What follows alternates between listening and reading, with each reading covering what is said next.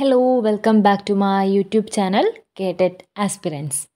ഇന്നത്തെ വീഡിയോയിൽ 5ാം ക്ലാസ്സിലെ സാമൂഹ്യശാസ്ത്രം പാഠപുസ്തകത്തിലെ 8, 9, 10, 11 എന്നീ പാഠഭാഗങ്ങളിലെ ചോദ്യങ്ങളാണ് ഡിസ്കസ് ചെയ്യുന്നത്. അപ്പോൾ ആദ്യ പാഠങ്ങൾ 2 വീഡിയോകളായി നമ്മൾ ഇതിനു മുമ്പ് ചെയ്തിട്ടുണ്ട്. ആ വീഡിയോ കാണാത്തവരുണ്ടെങ്കിൽ ഇന്ന് തന്നെ കാണുക. വീഡിയോസിൻ്റെ ലിങ്ക് ഡിസ്ക്രിപ്ഷൻ ബോക്സിലുണ്ട്. അപ്പോൾ നമുക്ക് സമയം കളയാതെ നേരെ ക്ലാസ്സിലേക്ക് കിടക്കാം.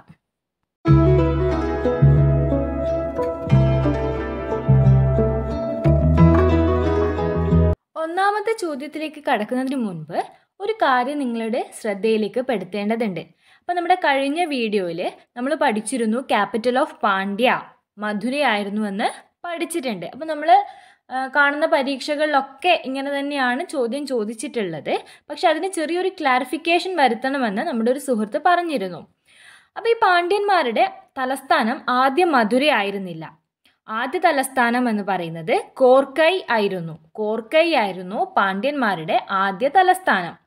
പിന്നീട് നെടുഞ്ചേലിയൻ ഒന്നാമൻ്റെ ഭരണകാലത്ത് മധുരയിലേക്ക് മാറ്റി. അപ്പോൾ പാണ്ഡ്യന്മാരുടെ ആദ്യ തലസ്ഥാനം എന്ന് പറയുന്നത് കോർക്കൈ ആയിരുന്നു പാണ്ഡ്യന്മാരുടെ ആദ്യ തലസ്ഥാനം. പിന്നീട് നെടുഞ്ചേലിയൻ ഒന്നാമൻ എന്ന് പറയുന്ന ഭരണാധികാരിയാണ് കോർക്കയിൽ നിന്ന് മധുരയിലേക്ക് പാണ്ഡ്യന്മാരുടെ തലസ്ഥാനം മാറ്റിയത്. അപ്പോൾ നമ്മൾ എക്സാമിനൊക്കെ പോകുമ്പോൾ നമ്മൾ ചോദ്യം നന്നായിട്ട് ശ്രദ്ധിക്കണം. അപ്പോൾ നോക്കുക, which was Pandyas first capital എന്നാണ് ചോദിച്ചിട്ടുള്ളതെങ്കിൽ ഫസ്റ്റ് ക്യാപിറ്റൽ ആണ് ചോദിച്ചിട്ടുള്ളതെങ്കിൽ അത് കോർക്കൈ എന്ന് നമ്മൾ തീർച്ചയായിട്ടും എഴുതണം. അല്ല ഇനി ക്യാപിറ്റൽ ഓഫ് പാണ്ഡ്യ എന്നാ ചോദിച്ചതെങ്കിൽ എന്ത് ചെയ്യണം? നമ്മൾ ഓപ്ഷൻസ് നോക്കുക. നമുക്ക് എന്തായാലും ഓപ്ഷൻസ് ഉണ്ടാവും, 4 ഓപ്ഷൻസ് ഉണ്ടാവും. അപ്പോൾ എന്തായാലും കോർക്കയും മധുരയും ഒന്നിച്ച് ഈ ഒരു ചോദ്യത്തിന് ഒന്നിച്ച് വരൂല. അപ്പോൾ പാണ്ഡ്യാസ് ക്യാപിറ്റൽ ഏതാണെന്ന് ചോദിച്ചാൽ നമുക്ക് എന്ത് ചെയ്യാം? അത് മധുരയെന്ന് എഴുതാം. നമ്മൾ ഓപ്ഷൻസ് നോക്കിയിട്ട് നമുക്ക് എഴുതാം. പക്ഷേ which was Pandyas first capital എന്ന് ചോദിക്കുകയാണെങ്കിൽ എന്ത് തന്നെ എഴുതണം? കോർക്കൈ എന്ന് തന്നെ എഴുതണം. ഓക്കെ, അപ്പോൾ നമ്മൾ കഴിഞ്ഞ വീഡിയോയിൽ ഉള്ളൊരു കാര്യമാണ്. അപ്പോൾ അതിനൊരു ക്ലാരിഫിക്കേഷൻ വരുത്തി എന്നതേ ഉള്ളൂ. അപ്പോൾ നമുക്ക് എന്ത് ചെയ്യാം? നമ്മുടെ ഇന്നത്തെ ഒന്നാമത്തെ ചോദ്യത്തിലേക്ക് പോവാം. ഒന്നാമത്തെ ചോദ്യം, ഹൂ പ്രൊപ്പഗേറ്റഡ് ജൈനിസം? അപ്പോൾ ജൈനിസം പ്രൊപ്പഗേറ്റ് ചെയ്തത് ആരാണ്? Who propagated Jainism? Vardhamana Mahavira. നമുക്ക് എല്ലാവർക്കും അറിയാം അല്ലേ? ജൈനിസം എന്നുള്ള പേര് കേൾക്കുമ്പോൾ തന്നെ നമ്മുടെ മനസ്സിൽ ആദ്യം വരുന്ന പേര് ആരുടേതാണ്? Vardhamana Mahavira. Then second question, who propagated Buddhism? അപ്പോൾ ബുദ്ധിസം ആരുതാണ്? ഗൗതമ ബുദ്ധ. അപ്പോൾ ഇതൊക്കെ നമുക്ക് വളരെ സിമ്പിളായിട്ടുള്ള കാര്യങ്ങൾ തന്നെയാണ്, നമുക്ക് എല്ലാവർക്കും അറിയുന്നത് തന്നെയാണ്. അപ്പോൾ അടുത്തത് മൂന്നാമത്തെ ചോദ്യം, which was the language used by Mahavira?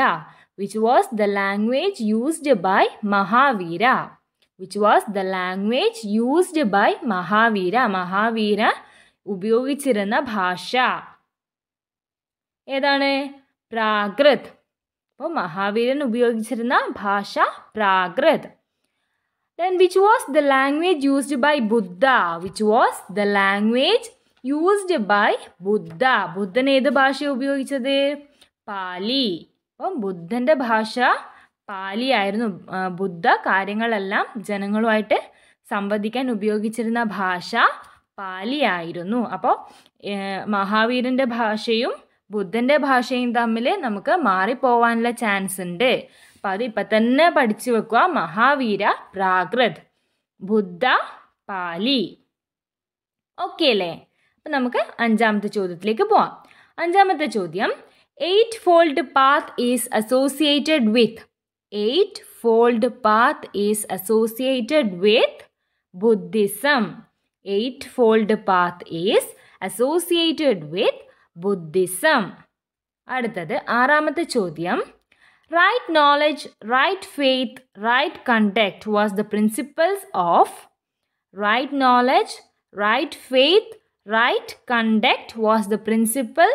of Jainism. അപ്പോൾ ജൈനിസത്തിൻ്റെ പ്രിൻസിപ്പിൾസ് ആണ് ഇത് right knowledge, right faith, right conduct. അപ്പോൾ ആ 3 ഒന്ന് ബൈ ഹാർട്ട് തന്നെ പഠിക്കുക. ചിലപ്പോൾ അത് നമ്മളോട് ചോദിക്കാം. ഇതിലേതൊക്കെയാണ് ജൈനിസത്തിൻ്റെ പ്രിൻസിപ്പൽസ് എന്ന് വേണമെങ്കിൽ നമ്മളോട് ചോദിക്കാം. അപ്പം നമുക്കത് കൃത്യമായിട്ട് തന്നെ പറയാൻ വേണ്ടി പറ്റണം. അപ്പോൾ ഏതാ? Right knowledge, right faith and right contact. അപ്പോൾ അതൊന്ന് പഠിക്കുക. അടുത്തത് 7ാമത്തെ ചോദ്യം. Our national emblem is taken from. Our national emblem is taken from. അപ്പോൾ നമ്മുടെ നാഷണൽ എംബ്ലം എടുത്തത് എവിടെ നിന്നാണ്? The pillar erected by Ashoka at Saranath. Pillar erected by Ashoka at Saranath. അടുത്തത് 8ാമത്തെ ചോദ്യം. Who is the establisher of Maurya dynasty? Who is the establisher of Maurya dynasty? Chandragupta Maurya. അപ്പോൾ ഇതൊക്കെ simple ആയതുകൊണ്ടാണ് വേഗം വേഗം പറഞ്ഞു പോകുന്നത്. അടുത്തത് 9ാമത്തെ ചോദ്യം. Who was the chief advisor of Chandragupta Maurya? Who was the chief advisor of Chandragupta Maurya? Who was the chief advisor of Chandragupta Maurya? It was Chanakya. Chanakya or Kaudilya. അപ്പോൾ ചാണക്യനല്ലേ നമുക്ക് എല്ലാവർക്കും അറിയാം. ചന്ദ്രഗുപ്ത മൗര്യൻ്റെ ചീഫ് അഡ്വൈസർ ആരായിരുന്നു? ചാണക്യനായിരുന്നു. 10ാമത്തെ ചോദ്യം. Which was Ashoka's capital? Which was Ashoka's capital? അശോകന്റെ തലസ്ഥാനം ഏതായിരുന്നു? മഗധ. അടുത്തത് 11ാമത്തെ ചോദ്യം. Arthashastra is the work of. Arthashastra is the work of Chanakya. അടുത്തത് 12ാമത്തെ ചോദ്യം. The religion adopted by Ashoka. The religion adopted by Ashoka. Ashokan adopt ചെയ്തിട്ടുള്ള മതം ഏതാണ്? Buddhism. The religion adopted by Ashoka is Buddhism.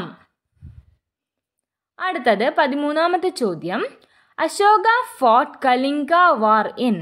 Ashoka fought Kalinga war in. Ashoka fought Kalinga war in. Kalinga യുദ്ധം നടന്ന വർഷമാണ് നമുക്ക് അറിയേണ്ടത്. അപ്പോൾ ഏതാ? 261 BC. 261 BC-യിലാണ് അശോകൻ കലിംഗ യുദ്ധം നടത്തിയത്. അടുത്തത് 14ാമത്തെ ചോദ്യം. Sanchi stupa was built by. Sanchi stupa was built by. Sanchi stupa എന്ന് കേൾക്കുമ്പോൾ തന്നെ നമ്മുടെ മനസ്സിൽ വരേണ്ട പേരാണ് Ashoka. Sanchi stupa was built by Ashoka. അടുത്തത് 15ാമത്തെ ചോദ്യം. The founder of Gupta dynasty. The founder of Gupta dynasty. The founder of Gupta dynasty is Chandragupta first. അപ്പോൾ ഗുപ്ത ഡൈനാസ്റ്റി ചന്ദ്രഗുപ്ത ഫസ്റ്റ്. 16ാമത്തെ ചോദ്യം. The scholars in the court of Chandragupta II is known as. The scholars in the court of Chandragupta II. The scholars in the court of Chandragupta II. ചന്ദ്രഗുപ്തൻ രണ്ടാമൻ്റെ കൊട്ടാരത്തിലെ പണ്ഡിതന്മാരെ പറയുന്ന പേര് എന്താ? പറയുന്ന പേര് Navratnas. The scholars in the court of Chandragupta II is known as Navratnas. അടുത്തത് 17ാമത്തെ ചോദ്യം. The iron pillar at Mehrauli is constructed by. The iron pillar at Mehrauli is constructed by Chandragupta II. The iron pillar at Mehrauli is constructed by Chandragupta II. അടുത്തത് 18ാമത്തെ ചോദ്യം. A forum to decide the developmental activities at ward level in each panchayat is known as. A forum to decide the developmental activities at ward level in each panchayat is known as Grama Sabha. A forum to decide the developmental activities at ward level in each panchayat is known as Grama Sabha. അടുത്തത് 19ാമത്തെ ചോദ്യം. ഇനിയുള്ളത് ഒരു കോട്ടാണ്. നമുക്ക് ആ കോട്ടൊന്ന് നോക്കാം. ഡെമോക്രസിയുമായിട്ട് ബന്ധപ്പെട്ടിട്ടുള്ള ഒരു കോട്ടാണ്. Democracy is an impossible thing until the power is shared by all. അപ്പോൾ ഇതാരാ പറഞ്ഞതെന്നാണ് നമുക്ക് അറിയേണ്ടത്. അപ്പോൾ കോട്ട് ഒന്നും കൂടി ശ്രദ്ധിക്കുക. Democracy is an impossible thing until the power is shared by all. Democracy is an impossible thing until the power is shared by all. ഇങ്ങനെ പറഞ്ഞത് ആരാണ്? പറഞ്ഞത് മഹാത്മാ ഗാന്ധിയാണ്. അപ്പോൾ മഹാത്മാഗാന്ധി ഡെമോക്രസിയെ കുറിച്ചിട്ട് പറഞ്ഞിട്ടുള്ളതാണ്. Democracy is an impossible thing until the power is shared by all. അടുത്തത് 20ാമത്തെ ചോദ്യവും ഡെമോക്രസിയായി ബന്ധപ്പെട്ടുള്ള ഒരു കോട്ടാണ്. ഇത് നമുക്ക് എല്ലാവർക്കും അറിയുന്ന ഒരു കോട്ടാണ്. Democracy is the government of the people, by the people and for the people. Democracy is the government of the people, by the people and for the people. ഇങ്ങനെ പറഞ്ഞതാരാ? Abraham Lincoln. അടുത്തത് 21ാമത്തെ ചോദ്യം. Democracy is the only system of government that capture global respect. Democracy is the only system of government that capture global respect എന്ന് ഡെമോക്രസിയെ കുറിച്ച് പറഞ്ഞിട്ടുള്ളത് ആരാണ്? അമർത്യ സെൻ. അമർത്യ സെൻ ആണ് ഡെമോക്രസിയെ കുറിച്ചിട്ട് ഇങ്ങനെ പറഞ്ഞത്. Democracy is the only system of government that capture global respect. അടുത്തത് 22ാമത്തെ ചോദ്യം. The type of democracy in which people directly take decision. The type of democracy in which people directly take decision. അപ്പോൾ ആ ചോദ്യത്തിൽ തന്നെ ഉത്തരവുണ്ടല്ലേ. ജനങ്ങൾ നേരിട്ട് decision എടുക്കുന്ന അത്തരം ഡെമോക്രസിയെ പറയുന്ന പേരെന്താണ്? In which people directly take decision. അപ്പോൾ ഏത് തരം ഡെമോക്രസി അത്? It is direct democracy. ഇനി ജനങ്ങൾക്ക് നേരിട്ട് തീരുമാനമെടുക്കാൻ പറ്റാത്ത ഡെമോക്രസി ഉണ്ട്. അതെന്ത് തരം ഡെമോക്രസിയാണ്? It is indirect democracy. അടുത്തത് 23ാമത്തെ ചോദ്യം. Silent Valley is situated in. Silent Valley is situated in Palakkad. Palakkad ജില്ലയിലാണ് സൈലന്റ് വാലി. അടുത്തത് 24ാമത്തെ ചോദ്യം. The physiography of Kerala is divided into 3. The physiography of Kerala is divided into 3. അപ്പോൾ കേരളത്തിൻ്റെ ഫിസിയോഗ്രാഫി എന്ന് പറയുന്നത് 3ആയിട്ട് തരംതിരിച്ചിട്ടുണ്ട്. അത് ഏതൊക്കെയാണ്? Highland, Midland and lowland. Highland, Midland and lowland. അടുത്തത് 25ാമത്തെ ചോദ്യം. The area with an elevation of over 75 meters from see level. The area with an elevation of over 75 meters from the sea level. അപ്പോൾ 75 meters അത് നിങ്ങൾ ഒന്ന് ശ്രദ്ധിക്കുക. 75 meters ആണ്. Over 75 meters അല്ലേ. അപ്പോൾ അത് ഏത് തരം ലാൻഡാണ്? It is Highland. അപ്പോൾ 75 meters നിങ്ങൾ ഓർമ്മിക്കുക. അതേതാണ്? ഹൈലാൻഡ്. അടുത്തത് 26ാമത്തെ ചോദ്യം. The area line between an elevation of 7.5 and 75 meter above the sea level. അപ്പോൾ നമ്മൾ നേരത്തെ പഠിച്ചു over 75 meters. It is Highland. ഇനി നമ്മൾ പഠിക്കുന്നത് between 7.5 and 75 meter. 7.5 and 75 meter ഏതാ? മിഡ്ലാൻഡ്. അടുത്തത് 27ാമത്തത്. The area that has an elevation up to 7 meters from the sea level. അത് lowland. അപ്പോൾ 7.5 and 75ൻ്റെ ഇടയിലുള്ളത് മിഡ്ലാൻഡ്. ഇനി 7.5 ഉള്ളത് ഏതാ? ലോലാൻഡ്. അപ്പോൾ അത് നമുക്ക് ജസ്റ്റ് ആ ഒരു നമ്പേഴ്സ് ഓർമ്മിച്ചാൽ തന്നെ നമുക്കത് പെട്ടെന്ന് മാർക്ക് ചെയ്യാൻ വേണ്ടി പറ്റും. അപ്പോൾ over 75 meters Highland, between 7.5 and 75 meters midland, and up to 7.5 it is lowland.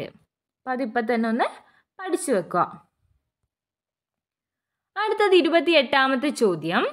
Kerala receives the highest amount of rainfall during. Kerala receives the highest amount of rainfall during. അപ്പോൾ ആ ഒരു സീസണാണ് നമുക്ക് അറിയേണ്ടത്. കേരളത്തിൽ ഏറ്റവും കൂടുതൽ മഴ ലഭിക്കുന്ന സീസൺ ഏതാണ്? Kerala receives the highest amount of rainfall during south west monsoon season. South west monsoon season. Kerala receives the highest amount of rainfall during southwest monsoon season. 29ാമത്തെ ചോദ്യം. Southwest monsoon season is also known as. Southwest monsoon season is also known as ഇടവപ്പാതി അല്ലെങ്കിൽ കാലവർഷം. ഇടവപ്പാതി or കാലവർഷം. So the south west monsoon season, കേരളത്തിൽ ഏറ്റവും കൂടുതൽ മഴ ലഭിക്കുന്ന കാലം. Kerala receives the highest amount of rainfall during south west monsoon season. And the south west monsoon season is also known as ഇടവപ്പാതി or കാലവർഷം. അടുത്തത് 30ാമത്തെ ചോദ്യം. The north east monsoon season is also known as. The north east monsoon season is also known as തുലാവർഷം. തുലാവർഷം. അപ്പോൾ south west monsoon season ഇടവപ്പാതി അല്ലെങ്കിൽ കാലവർഷം. North east monsoon season തുലാവർഷം. ഇതും അങ്ങോട്ടും ഇങ്ങോട്ടും മാറിപ്പോകാനുള്ള ചാൻസ് ഉണ്ട്. അപ്പോൾ അത് നമ്മളങ്ങനെ പഠിക്കുക. സൗത്ത് വെസ്റ്റ് മൺസൂൺ സീസൺ എന്ന് പറയുന്നത് ഇടവപ്പാതിയാണ് അല്ലെങ്കിൽ കാലവർഷമാണ്. നോർത്ത് ഈസ്റ്റ് മൺസൂൺ സീസൺ എന്ന് പറയുന്നത് തുലാവർഷമാണ്. ഇനി അടുത്തത് 31ാമത്തെ ചോദ്യം. Total number of reverse in Kerala. Total number of reverse in Kerala. കേരളത്തിലെ ആകെയുള്ള നദികളുടെ എണ്ണം എത്രയാണ്? 44. 44 നദികളാണ് കേരളത്തിലുള്ളത്. The number of reverse that flows to west. The number of reverse that flows to west. West ഭാഗത്തോട്ട് ഒഴുകുന്ന നദികളുടെ എണ്ണം. അപ്പം 44 നദികളുണ്ടെന്ന് പറഞ്ഞു. അതിൽ എത്ര എണ്ണം വെസ്റ്റിലോട്ട് പോകുന്നത്? 3 എണ്ണം. അപ്പോൾ the number of reverse that flows to west is 3. ഏതൊക്കെയാ? കബനി, ഭവാനി ആൻഡ് പാമ്പാർ. കബനി, ഭവാനി ആൻഡ് പാമ്പാർ. അടുത്തത് 33ാമത്തെ ചോദ്യം. നമുക്ക് എല്ലാവർക്കും അറിയുന്നതാണ്. The longest river. The longest river in Kerala is Periyar. The longest river in Kerala is Periyar. അടുത്തത് 34ാമത്തെ ചോദ്യം. The river that regained it flows because of afforestation programmes in Attappadi. The river that regained it flow because of afforestation programmes in Attappadi. അട്ടപ്പാടിയിൽ വനവൽക്കരണം അല്ലെ, ആ അത്തരത്തിലുള്ള പരിപാടികളുടെ ഭാഗമായിട്ട് ഒരു നദിക്ക് അതിൻ്റെ ഒഴുക്ക് തിരിച്ചു കിട്ടിയിട്ടുണ്ട്. അപ്പോൾ അത് ഏത് നദിയാണെന്നാണ് ചോദ്യം. The river that regained it's flow because of afforestation programmes in Attappadi. അപ്പോൾ അട്ടപ്പാടിയും കൂടി ഒന്ന് ഓർത്ത് വെക്കണം. അപ്പോൾ അത് ഏത് നദിയാ? കുടങ്ങരപ്പള്ളം റിവർ. അപ്പോൾ ഏത് റിവറാണ്? കുടങ്ങരപ്പള്ളം river. So the river that regained it flows because of afforestation programs in Attapadi is കുടങ്ങരപ്പള്ളം river. അടുത്തത് 35ാമത്തെ ചോദ്യം. The largest back water in Kerala. The largest back water in Kerala is Vembanad കായൽ. The largest back water in Kerala is Vembanad കായൽ. അടുത്തത് 36ാമത്തെ ചോദ്യം. The largest freshwater lake in Kerala. The largest freshwater lake in Kerala is Shastamkota. The largest freshwater lake in Kerala is Shastamkota. അതെവിടെയാണ്? കൊല്ലത്താണ്. അപ്പോൾ Sasthamkotta is in കൊല്ലം. അടുത്തത് 37ാമത്തെ ചോദ്യം. The plains formed by the deposition of alluvium brought down by the river originating from the Himalayas are known as. ചോദ്യത്തിന് കുറച്ച് നീളം കൂടുതലാണ്, അപ്പോൾ ഒന്ന് ശ്രദ്ധിച്ച് വായിക്കുക. The plains formed by the deposition of alluvium brought down by the river originating from the Himalayas are known as. ഹിമാലയത്തിൽ നിന്ന് ഉത്ഭവിക്കുന്ന നദികൾ കൊണ്ടുവരുന്ന അലൂവിയത്തിൻ്റെ ഡെപ്പോസിഷൻ കൊണ്ട് രൂപം കൊള്ളുന്ന പ്ലെയിൻ ഏതാണെന്നാണ് ചോദ്യം.